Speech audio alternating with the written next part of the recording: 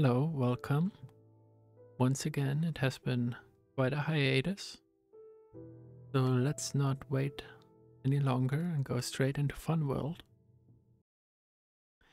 Today I want to talk a bit about the aesthetics of books and the values of reading, and the reason for that is because I've been watching a few videos lately on, well, I guess you would call it Booktube, or just generally commentary on Booktube, which kind of overlap with some of the thoughts that I've had on the topic, and also on, well, my own relationship with books. I think I talked a little bit in previous videos about what reading means to me in some way anyway, so what I've been using it for lately. And yeah, so I think to give you a little bit of an overview of what these kind of videos we're talking about is, well, I would say it's basically two parts of discourse. It's two criticisms. A, that reading has become mainly an aesthetic, so people might not even read it, but they just want to appear to read books, or they want a specific, well, look to be associated with it, or a specific vibe, I guess is the best word for it, if you're not going to use aesthetic, which is what I was trying to avoid again. So yeah, they want a specific vibe, or a genre adjusted, or not adjusted, but connected to it. So for example, dark academia was a big thing, or like coquette girl and things like that. And the other thing is that women are mostly reading kind of silly books, or particularly erotic books. That's I think the two main forms of criticism in these videos. And towards the end of my video here, I want to talk a little bit about how I find it kind of like interesting how it's gendered, but maybe introduce a different or an additional avenue of what I've been thinking more about. So let's first get to the surface.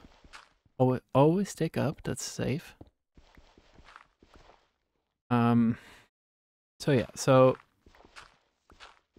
I guess one thing that I've been noticing, because I use Goodreads, this application now bought by Amazon. Well, it's been bought by Amazon quite a while ago, but it does belong now to that conglomerate. And on that app, there is a lot of suggestion for books, and they generally, I would say, they're not really aimed at what I like to read, and they're kind of, well, a lot of it feels like romance books, or kind of, well, there used to be a lot of young adult fiction, I think, and that was kind of like aimed at teenagers, but I would say like a lot of adults read it anyways. And now there's kind of like more adult fiction, and it has like more hardcore scenes, not just romance, but actual sex and stuff like that. And it's mostly aimed at women. Like it's a bit, I guess, similar to romance novels used to be, but perhaps a little bit more empowered and maybe a bit bigger too. And yeah, so these are these genres, and there's like a lot of discussion about like is this just trash that's kind of like, mind numbing and kind of makes you stupid basically. And I was kind of thinking about this too, in the sense that I do think there's like very different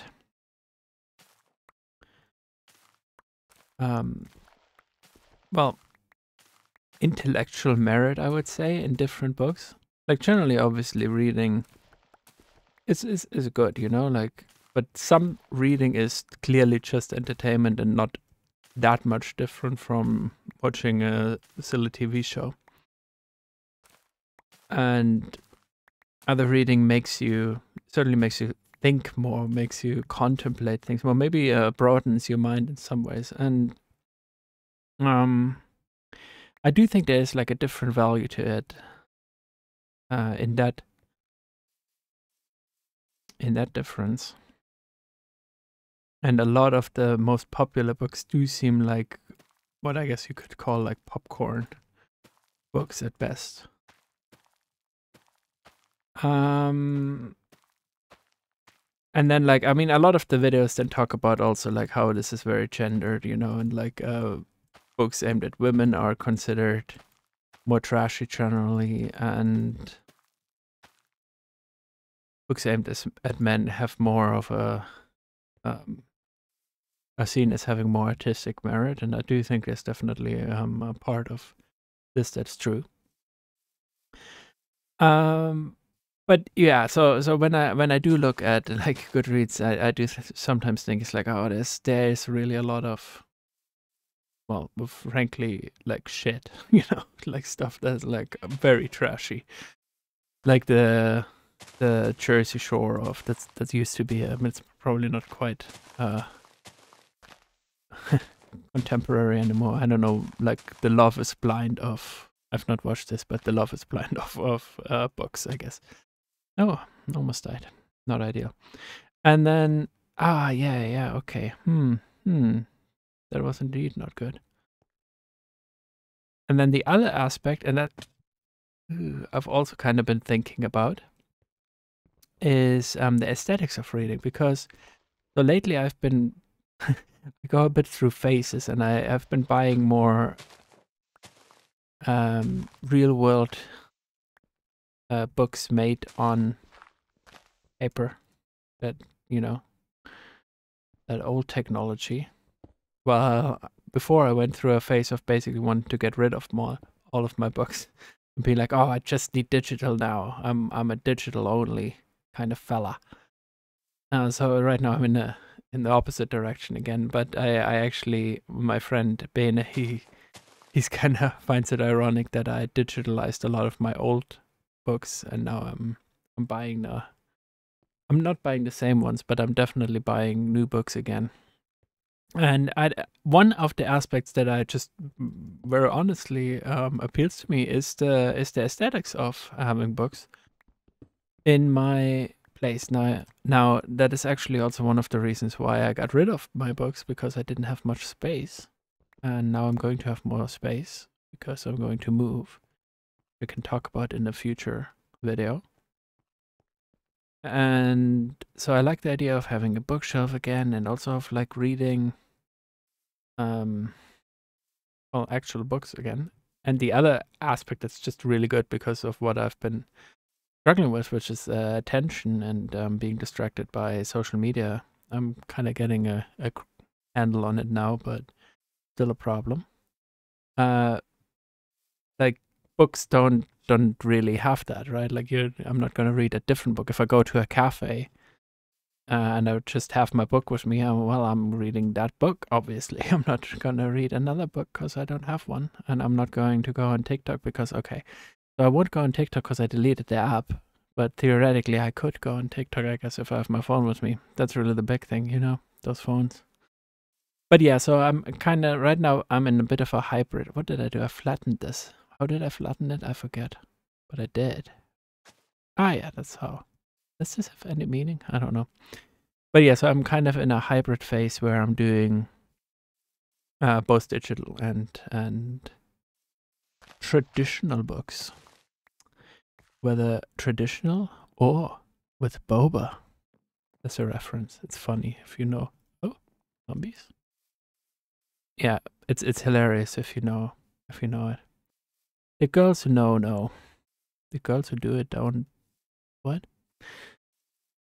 Okay, so that's the aesthetics, and I definitely do like the aesthetics, and I can kind of understand generally people wanting to live a life that's kind of aligned with how they view themselves and the life um that they've liked, that appeals to them aesthetically. So I'm not against that, and I mean I understand like on booktok and booktube and things like that. There's a lot of time spent on the much more on the aesthetics of books, like I don't know, making very elaborate bindings or something like that. Which it's interesting. It's fine. Although I do think maybe a little bit more content could be focused on an analysis and then also discussion and perhaps like I mean not necessarily critique, but definitely an aspect of it is critique. Or if you view critique as like a more broad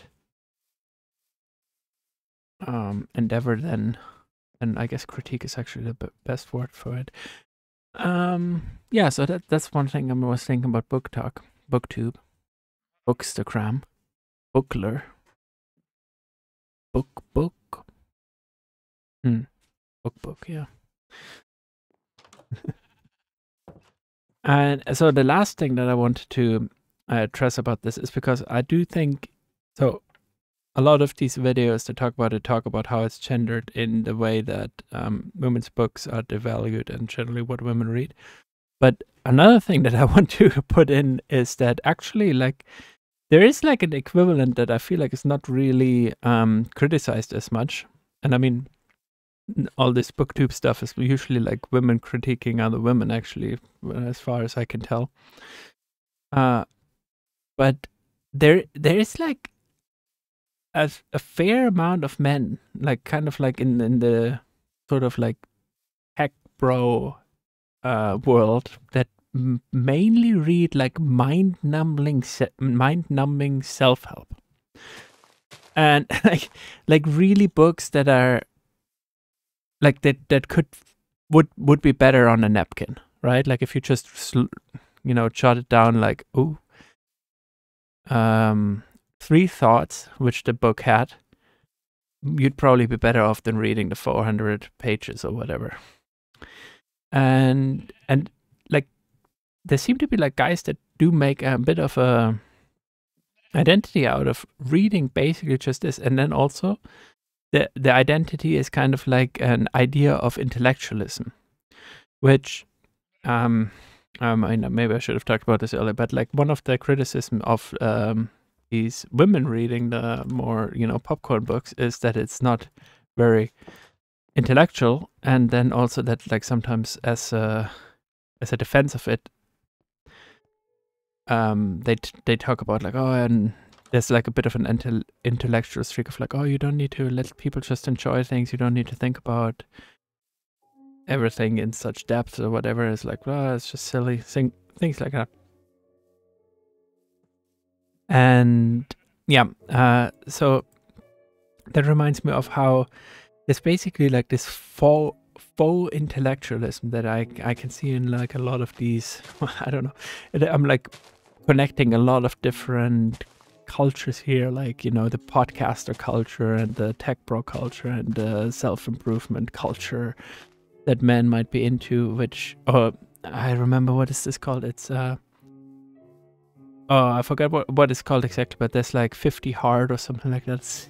It's kind of a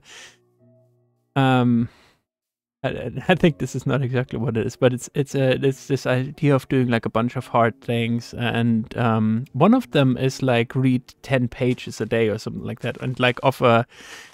So I'm not sure if they say like non-fiction book or like, I don't think they say self-help, but they basically mean these like incredibly dumb-ass books, right? Like they're like, I mean, I guess Atomic Habits has some value, and I found value in some self-help books as well. They're not all terrible, and they often do have at least a few good thoughts. But if you just read that, it's not very enlightening, right? Like non-fiction books as a broad category have obviously a lot of value in them, but a lot of what is like I mean, in the self-help section is really mind numbing, I think. And so yeah, it's kind of interesting that you can kind of connect a sort of intellectualism, which comes with reading generally, right? Like that's a kind of aesthetic you get from reading or from having books or collecting books,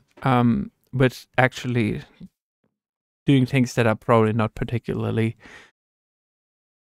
beneficial to broadening your mind or developing any sorts of ideas that go any deeper. And yeah, that kind of thing, that's what I was thinking about when I watched I watched like 3 or 4 videos that kind of were on the topic.